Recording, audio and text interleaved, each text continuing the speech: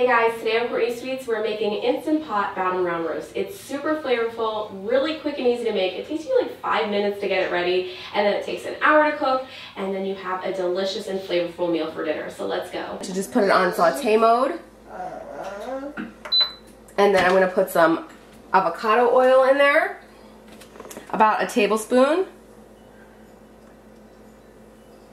I put the avocado oil in there, that gives it more flavor. Once we sear it, we'll sear it on all 4 sides, and then we'll let it cook in the Instant Pot.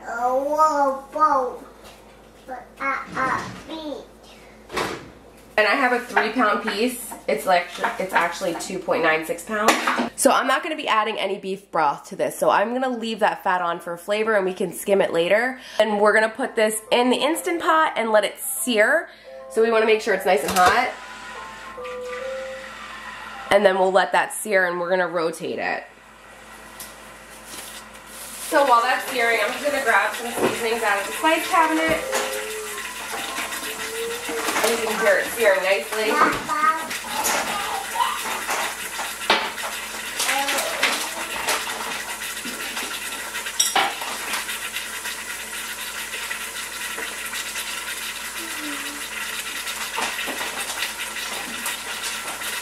I'm going to put 1.5 tablespoons of garlic.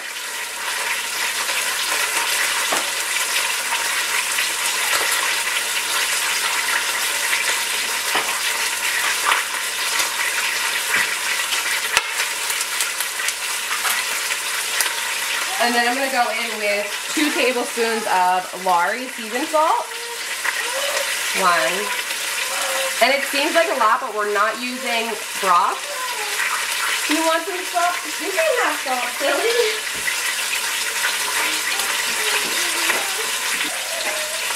And then I'm going to put like a 1/2 teaspoon of black pepper.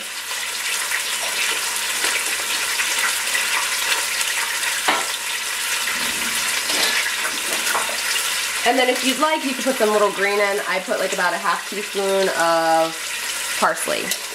But you could also do that at the end with some fresh parsley. I actually like to do both. So now this has been searing probably for 2 or 3 minutes. I'm actually going to turn this.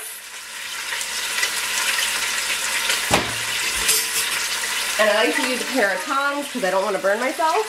Turning this, I actually want to really make sure that it's ready to turn. So I'm going to go close. Yeah.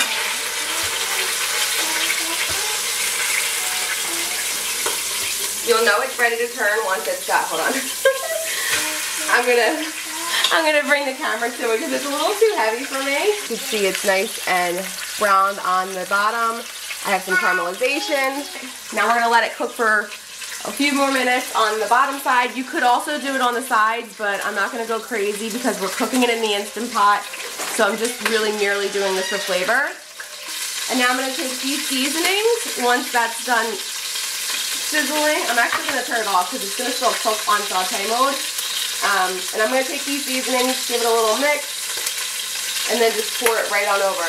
And it might seem like a lot, but it's a big piece of meat, and we're going to be adding in water.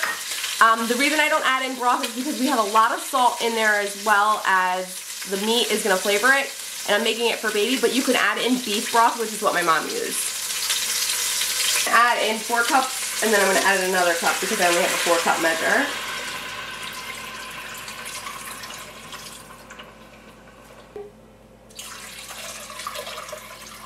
That looks good.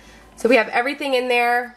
I'm gonna put my lid on, and I'm gonna hit my meat stew button, which is actually set for my programmed time anyway. So it's 60 minutes, high pressure, and then we're gonna let that cook, and I'm gonna put it on sealing as well. And then we're just gonna let that cook for an hour, and we'll see it when it's done. Hi, baby. So we're gonna let that cook now. So the pin just dropped and I'm going to take it out of the Instant Pot now. But what I want to do is when I take it out, I want to let it rest for 10 minutes. We want all those juices to redistribute. Even though it's cooking in juices, we still don't want to cut a meat right away, or a chicken, a poultry, whatever. You want those juices to redistribute into the proteins and all that. So when you cut it right away, all those juices just spill out. Let it mellow for like 10 minutes before you do that. So here's what it looks like, and if you used a beef broth or a stock, it'll have a richer color. So now I'm gonna let that rest for 10 minutes. Alexa, set 10-minute timer. 10 minutes, starting now. And we'll cut it in 10 minutes. Trim this fat off the bottom. And you want to make sure that you're not getting too much of the meat off. I'm going to do it in slices. You could do it in chunks. You could shred it, whatever you want, but I like to just, I'm a lefty, so I'm going to go this way.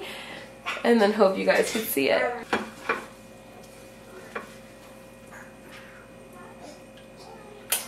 And then as I cut it, I like to put it right back into the Instant Pot with all of those juices so it gets all that flavor. Put it right back into the Instant Pot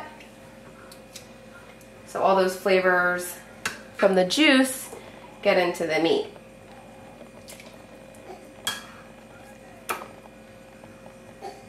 And I love when like it gets all shredded like that. These are my favorite parts.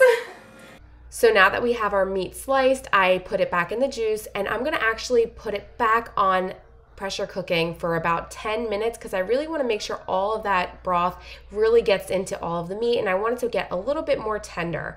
You could also cut the time instead of doing an hour and then slice it and then do this so it's quicker, but I just like to do it this way because I really make sure it gets nice and tender. So I'm just gonna press cancel, and I'm gonna quick release the steam. You wanna do this carefully. If you're scared to use your hands, you could use like the back of a spoon or something, but I'm pretty used to it. You can serve it with your favorite vegetables or a side salad. And let's dig right in. We have some that fell apart here, and then we have some soft pieces right here as well. And then I like to serve it with rice and just enjoy it like this. So good. Oh my goodness. And it literally falls apart. Like you don't even need a knife, it just falls apart beautifully. It's so good. Sometimes I find bottom round roast on sale, which hasn't been the greatest sales compared to what they used to be due to inflation and everything just being crazy pricing now. It used to be $1.99 a pound. It's $3.50 on sale now, but regular price is like $6. My butcher has it for $7.49 a pound, which is a lot of money. So when I find it for $3.49, $3.50 a pound, I will actually buy a few and then prep them like this and then put it in the freezer so I could just pull it out and have a warm meal whenever we're ready. So it's perfect for freezing, and my family really enjoys it. Again, it's really easy to make in the Instant Pot. It only takes like 5 minutes to prep, an hour to cook, so you don't have too much prep time ahead. But if you want just a quick and easy freezer meal, this is also great to freeze. So I have a little piece here with some juice. You can see I don't want it to spill. Oh gosh, it spilled. And the baby wants it. It's nice and fork tender. Very hot. It's very hot. Oh, was it hot? Oh. But as you can see, I'm literally able to take it off with a fork. You want more?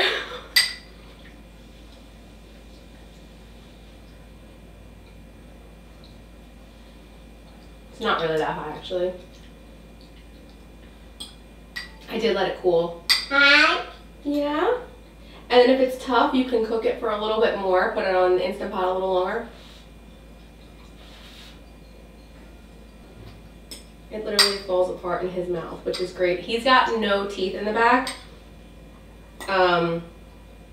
So we're all about tender, easy to chew.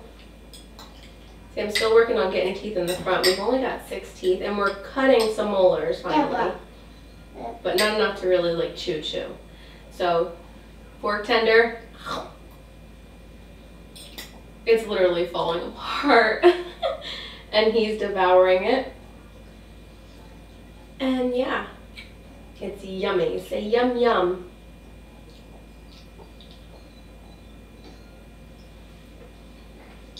It's so good.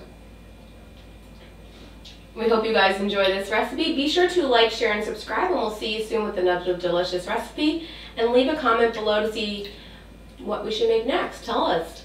Should we make something that you guys want to see? We've got a lot of food allergies in our house. So we're always making allergy-friendly recipes, and I'm going to go get him some more because he's loving it. Bye, guys.